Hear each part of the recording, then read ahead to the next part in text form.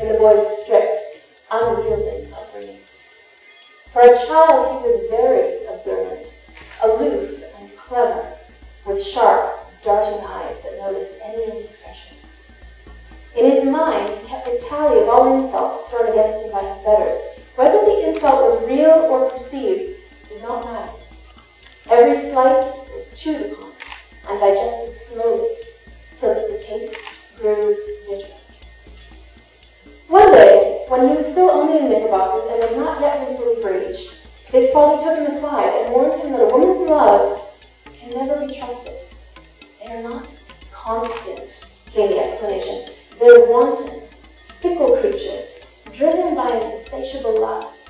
The serpent offered the apple to Eve because he knew, wickedly clever thing, that a woman cannot ignore her curiosity and will fall to temptation with the smallest provocation. His father seized his wrist then and shook him. The only constant is a man's devotion to duty, to queen and country. It is folly to trust a woman, for they are incapable of loyalty. Be vigilant, my son, for they will always find a way to destroy you if you let them. These words stayed with him, all through childhood and into his days as a young man. He knew it to be true. He had no reason to doubt. He saw fickleness in all women he passed, from the postmistress to the match girls on the corner. So why then was he so surprised when he arrived home early, only to discover his beloved entangled in another's arms? Such a rage he had never felt before, filled with insult and disgust. He surely thought he would burst into flames. And such rage she had never seen in him before, though she oft before considered it a possibility. He was the quiet sort, very mindful of appearances, but he possessed a streak of cruelty that lurked just below the fragile veneer of his fine breeding. As the red flush coursed up his cheeks and his lips tightened into a slash of white, she realized with sharp dread that she'd unleashed full onslaught of his restrained temper. He'd been willing to ignore the hints and clues of her indiscretions, but she had been too careless.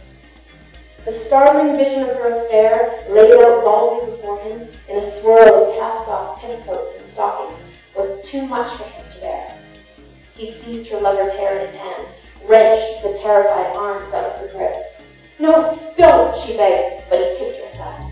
His face remained stony. His eyes became discs of slate, dark, impenetrable. There were screams of protest, cries for help, quickly silenced by his hands tightening around the long, pale throat. The body, only moments ago warm and moving in her embrace, collapsed dead to the floor. He took a moment to catch his breath and smooth back a lock of hair that had fallen out of place. "Now then," he said, looking down at the sobbing woman, "I will not abide by this behavior. Do you understand?" She sobbed too hard to answer, so she nodded her head and clutched her arms around her naked knees. So quickly. It had happened so quickly. "Never again," he spat. "You are an affront to God. You disgust me. Do you hear me? Disgust!" She reached out one hand across the carpet to caress her lover's fingers, half curled and turning blue. But he seized up the corpse's feet and dragged it away to deal with it as he saw best. She heard his boots thump down the stairs, her lover's head resounding upon each step in reply, down into the basement where the kindling was kept.